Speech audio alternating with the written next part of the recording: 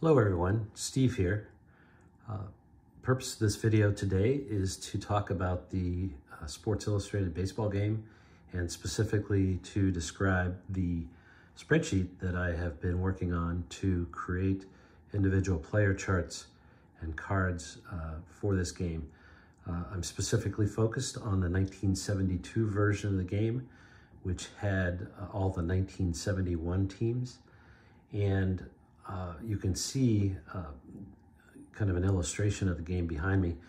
I'm sure if you're watching this, you're probably somewhat familiar with this game, but I'll talk about it briefly. So you have a pitcher chart with all the pitchers and their specific characteristics, as you see on the left side of the screen here. As an aside, they also had individualized pitcher hitting charts as well. And then on the right, you see the batter charts. So the way this game works is you roll 3 special 6-sided dice, and once you read the results, you get a number between 10 and 39. They're not equally likely, by the way.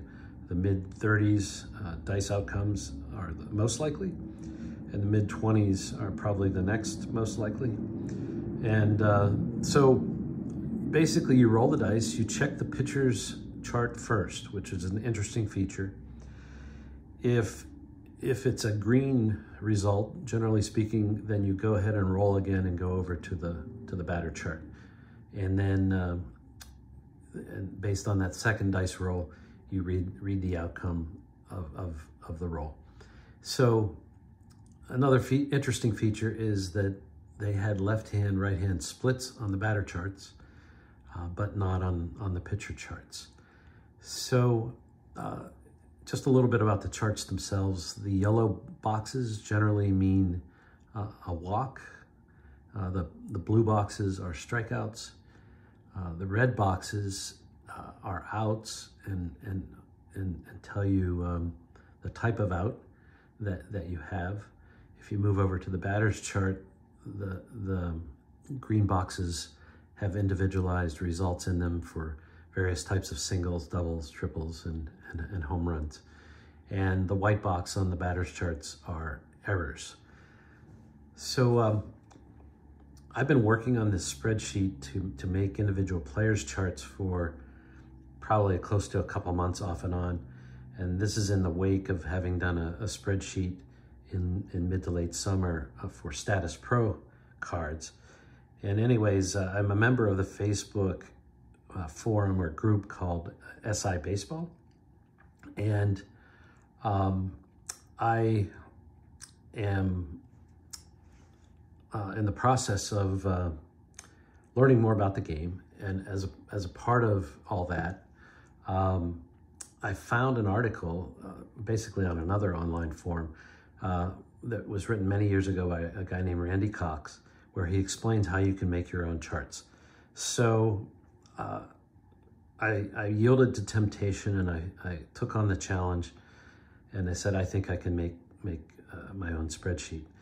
I should have known better. It was a lot more work than I expected. So in this video, I'm going to talk about how to make the pitcher charts. I think the video for the whole spreadsheet would just take too long, so I'm going to split it up probably into 3 different spreadsheets. So with that introduction, let's go on to how the spreadsheet works. Bear with me.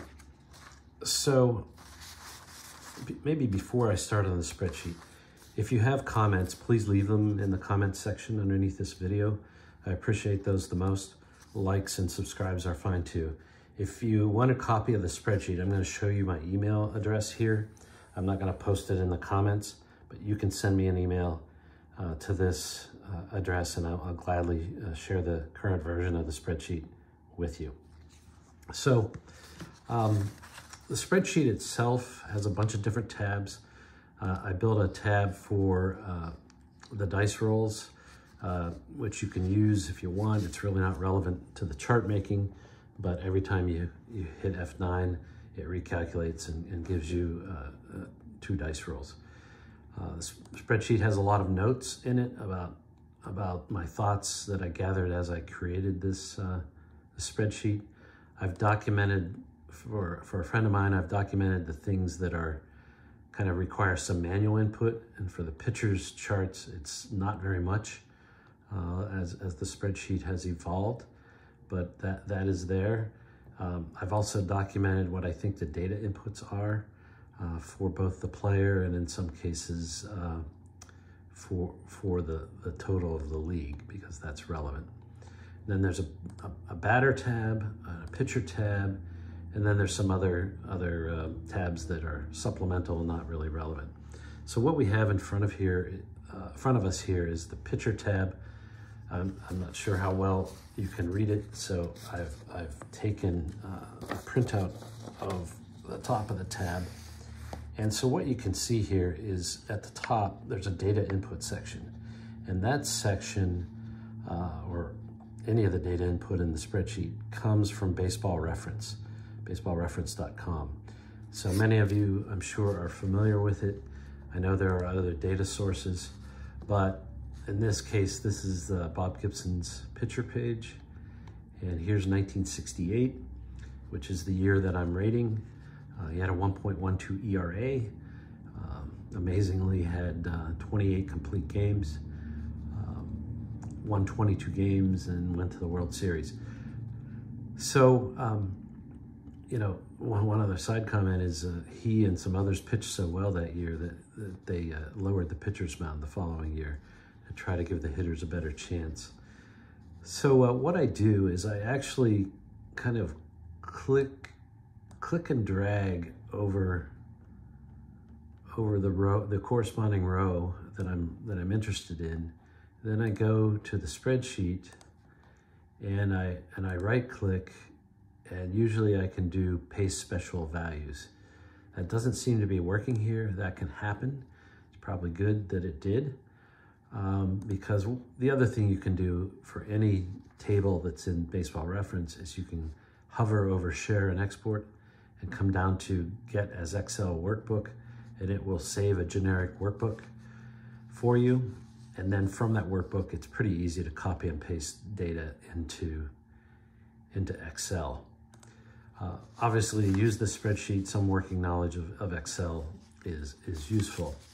One of the things that I do when I import pitcher data is, you know, the innings pitched. If it's not an even number of innings, they have 0.1 for a third of an inning and 0.2 for 2/3. I go ahead and change that manually to a decimal, but that's not absolutely required. I don't think it really changes much when all's said and done. So there are several areas of data input. As you can see here, the top is Bob Gibson's individual pitching numbers for the year. Next down is the batting average against. That's an individual cell that you type in from a different page on Baseball Reference. And then there is the league pitching data for the whole league. And then there's also the league batting data over here on the right, so that you can compute some average statistics. And then just where my thumb is, you know, I recalculate some of this data, the league batting average, the league hits and strikeouts and walks. I will also say that when I do any of these spreadsheets, I exclude intentional walks from the data. And so it's essentially the plate appearances without intentional walks, because that's a manager decision. So with one exception, that's really all the data that you put in. Then you get to the heart of the spreadsheet. And so I'm gonna try to switch this around here a little bit. But a couple of points here. If you are familiar with the pitcher chart, there is a column which is for dice roll 38, which is an X chart check, and that check is really mostly for wild pitches and pass balls and maybe some hits batsmen and so on. But once those are resolved, you come back and end up doing a new roll on the pitcher chart. And so for the most part, when you roll that 38, you really don't create an individual plate appearance. And so the reason why that's important is those 6 dice chances from dice roll 38, you really need to ignore those. And so you really have 210 chances that you're working with in this spreadsheet for the pitchers. So the first thing you have to do is determine whether the pitcher deserves any chances on his chart for walks or hits batsmen or wild pitches or balks or what have you. And in general, you may have some extra walks that you need to put on if he walks at a higher rate than the league average. In this case, for Bob Gibson, there's 10 chances that go to walks. There are no extra ones needed for hits batsmen, wild pitches, and balks. So out of the 210 that we started with, you can see on the right here that that there's 200 chances left that we have to allocate. Next is a very important part of the spreadsheet. It's kind of a fork in the road. As Yogi Berra said, if you see a fork in the road, take it. And so what you have to do is you compare the pitcher's batting average against, in this case, 184 for Gibson, to the league batting average, which was 243 that year.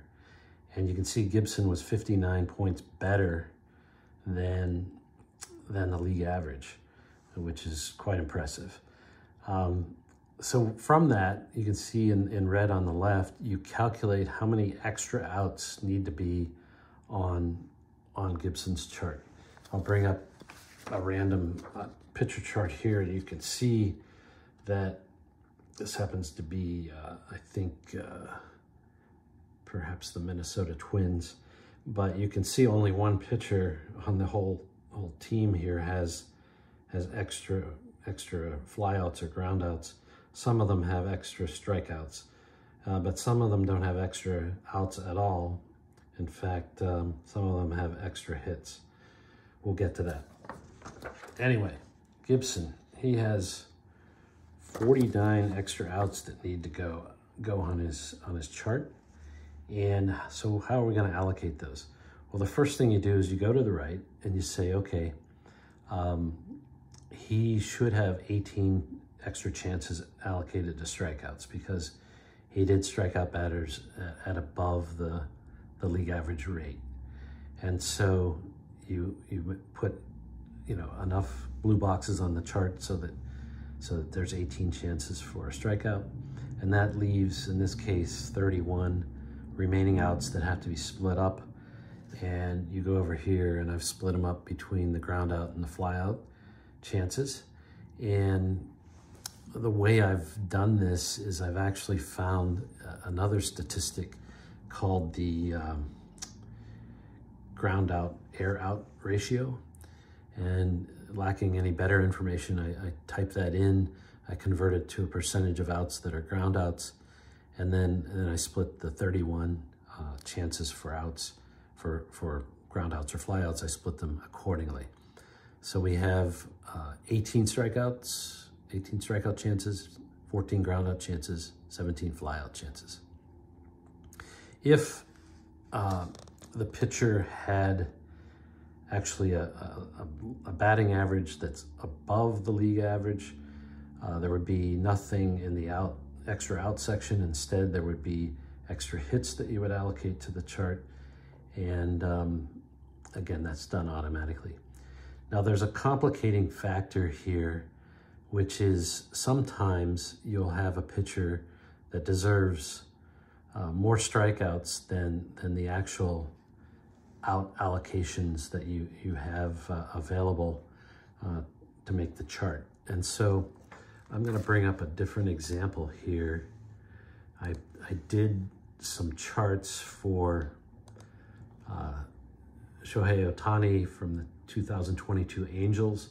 I did a batting chart over here on the left, and then I did a pitching chart over here on the right. And I'm sorry, a pitching chart batting chart on the left versus left-hand and right-hand pitchers, and then a pitching chart as well. And then so this column, these two columns have his pitching results. And then just for the heck of it, I put a consolidated batting column here, but realistically, you would use this other chart over here on the left. So we'll come back to that in a second.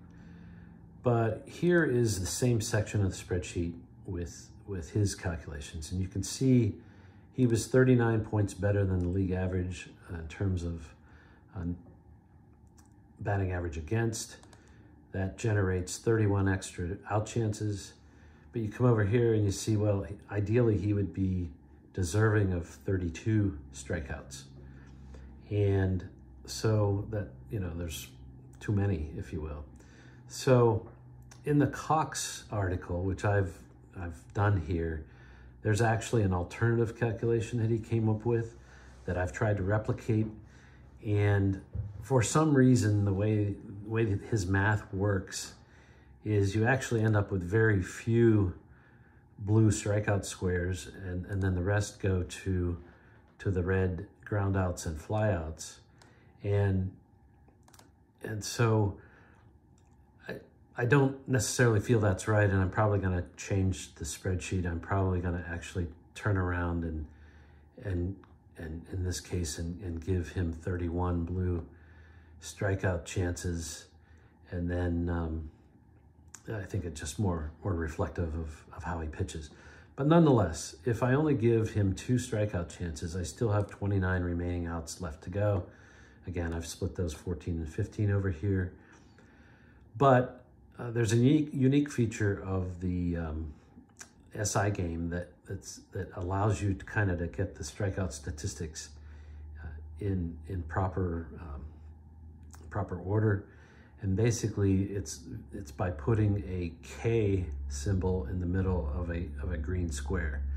And what that means is you still go over to the batter chart and roll, but if there's an out on the batter chart, the K or the out becomes a strikeout instead of another type of out. And so I built this myself, but I built logic in here, both up in this section, and we'll come down below, where I've attempted to assign these green K rolls when they're applicable. So this is probably this part with the green Ks and these allocations here was really the only part of the pitcher chart or spreadsheet that was really hard to do. I'm not sure I've done a great job of explaining it, but if you get the spreadsheet from me and play around with different players, you'll see what I mean. I'm likely to change it, as I said, so that in a situation like Ohtani here, instead of a bunch of green Ks on his chart, he'll have actually a lot more blue squares on his chart. So interestingly, none of this should affect the kind of the general statistical accuracy of the chart, whichever way you do it, but that's just one thing I'm going to do. So if we go back to Gibson, we've really covered already the guts of how you come up with a pitcher chart. And so once you've done that, I've got a section here below the calculations where you actually then start building his chart. And I don't know if it's easier to see it this way or on the screen, but I'll show it to you here for now. So across the top, I show all the potential outcomes on a pitcher chart. And then I show how many chances out of 216 need to be allocated to each type of outcome. And then down below in the matrix is where I manually assign outcomes to each of those dice rolls to come up with the chart. And you see on the left, you have all the dice rolls, 10 to 39. And then over here, next to walks, you have the number of chances out of 216. And so, of course, we didn't talk about this, but rolls 10 to 15 are already allocated to a green D outcome chance. And that's a special situation where you check for the defense, and it's possible that there will be something called an automatic out. The blue sections are what you really fill in, and what you're trying to do as best you can is identify or allocate chances so that they exactly come out to the numbers that are across the top of the page. And I've got all kinds of check logic going on to make sure that there's integrity to the chart, and at the very bottom there's kind of an over or under allocation. You can see I was able to actually allocate the exact number of chances to each outcome that were needed. And so from there, then I will turn around and create an actual player chart. And I'm going to go back up above here. There's really two formats. One, which I borrowed from somebody, is an Excel formatted chart. As you can see here, I populated Bob Gibson's chart with the spreadsheet outcomes. So this is all manual. Or you can put this in a template, if you will, where you actually create a player card. I'm going to try to show you, or I guess I already did show you with Otani. So there you go. So there's what Bob Gibson's pitcher card might look like in more card format. It's pretty much the same information, although I do have his batting outcomes on the chart as well. So that's really kind of it. And for the pitcher chart, I guess maybe it's easier for me to say now that it's done that it's kind of easy, but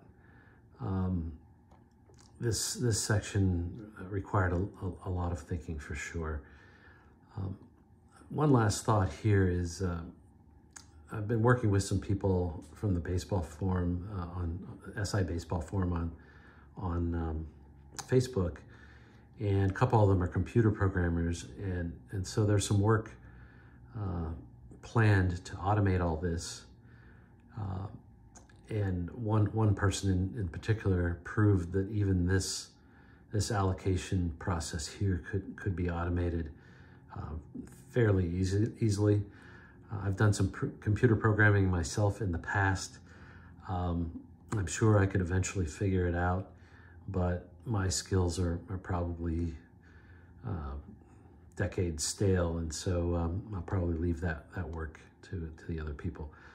Thanks for listening. If you made it this far, again, any comments or emails are appreciated.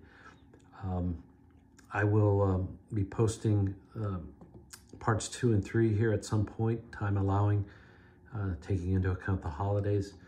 And again, the spreadsheet's available if you want it. I just noticed one last thing. Sorry about this. I feel like Columbo back in the day with his TV show, but there are some pitcher charts that actually have a passed ball allocation, and I'm going to show you that here. Again, this is I think the Minnesota Twins chart, and if you can see Wilbur Wood up here, he was a knuckleball pitcher, and you can see that actually square number 16 will create a passed ball. I do not have that logic built into this spreadsheet. In fact, I'm not sure, at least on Baseball Reference, you can even find the number of passed balls that a pitcher was involved in. But I did put it here just in case, but the spreadsheet doesn't do passed balls. Okay, with that, I am going to sign off. Thanks for listening. Take care. Bye.